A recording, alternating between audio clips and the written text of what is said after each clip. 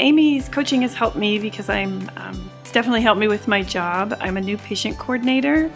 So I've had the confidence, after working with Amy, I've found the confidence to kind of turn the tables a little bit and maybe interview our prospective new patients to see if they're a good fit for us. And I've developed the confidence to realize what we want in our ideal new patients, and then seeking those people out and bringing those people into our practice. So I'm looking for, when I'm on the phone with prospective new patients, I'm looking for people that value our time, that will show for their appointments, that will pay for their appointments, that, all these qualities that we want in our ideal new patient population. So I found the confidence to actually feel like I can weed those people out, and if I don't think we're the best fit for them, I also try to encourage them to find an office that maybe better meets their needs.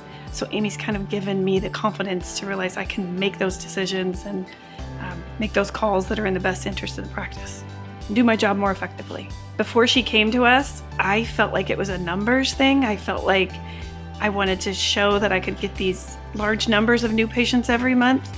And then after working with Amy, I realized it's about the quality and not just about the quantity of new patients. So that was really empowering. I would say Amy's helped me the most with probably more on a personal level than even on a professional level.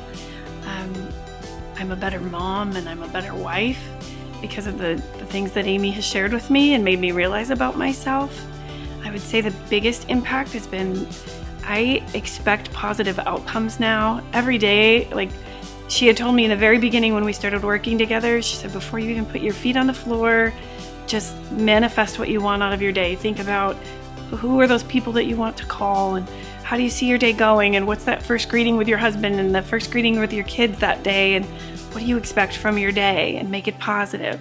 So I feel like I go about my day now, like I get up earlier and I go about my day expecting a better outcome, and I draw a better outcome. When I talk about my work and I tell people we work in an office where we have a team coach, and it's personal and it's professional and it's everything that you want it to be, people are surprised, and it's kind of a rarity that Dr. Speed brings this to us.